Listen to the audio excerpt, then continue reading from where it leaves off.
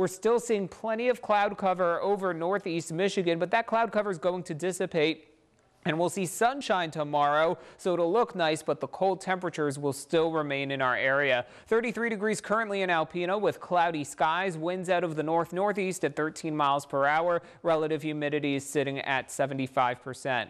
In the afternoon, we had a temperature of 40 degrees, but what's going in the record books is a high of 42 degrees that happened at 4 a.m. 33 degrees is the current temperature, and that is the low so far today. That is normal for a low temperature this time of year. Lots of cloud cover persists over the Great Lakes region. These snow showers over North Dakota and Minnesota are heading to the southeast and are running into drier air, so they're beginning to fall apart and really not going to be an issue for our forecast. There's more clearing off towards the west, and that is going to be heading into our area for tomorrow afternoon. So for tonight, still mainly cloudy skies, but that cloud cover is going to dissipate tomorrow morning, and we'll see afternoon sunshine along with cool temperatures. But then Saturday, winds are going to shift out of the south. That'll help bring us warmer temperatures. And for Saturday, we'll start off with some morning sunshine. After that, we will have more cloud cover moving in Saturday evening. Then on Sunday, a cold front's going to come in. That'll bring dropping temperatures, strong winds. We'll have rain showers initially on Sunday, but as those temperatures become colder, we will likely find a changeover to snow showers, mainly during Sunday afternoon and Sunday evening.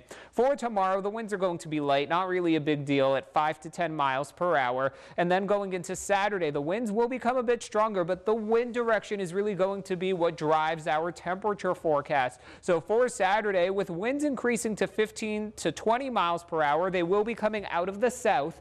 That's going to give some warmer temperatures for Saturday afternoon. Then with the cold front coming through on Sunday, the winds are still going to remain quite strong. In fact, at times on Sunday, we'll have wind speeds reaching 20 to 30 miles per hour. And by Sunday afternoon, the winds will be coming out of the northwest, and that is going to bring in some much colder temperatures. For tomorrow, highs near 38 degrees, mostly clear skies. The winds are going to be very light. For the trunk or treat event tomorrow evening, we'll have temperatures cooling from the lower 30s into the upper 20s. On Saturday, starting off near 24 degrees, but in the afternoon, we'll have temperatures rising to 48 degrees along with mostly sunny skies. Strong winds on Sunday. We'll have temperatures near 40 degrees in the late morning. Then those temperatures are going to drop. So with those dropping temperatures, we'll have rain showers changing over to late day snow showers. Also remember that the clocks go backward 1 hour early on Sunday. On Monday, mostly cloudy skies. Will start off in the middle 20s, highs around 41 degrees. A bit less cloud cover on Tuesday, highs around 50 degrees. The outlook heading into the middle of next week is for sunshine and warmer temperatures, highs around 60 degrees on Wednesday. And if we manage to hit that 60-degree mark, it'll be the first time in about 3 weeks with temperatures that warm.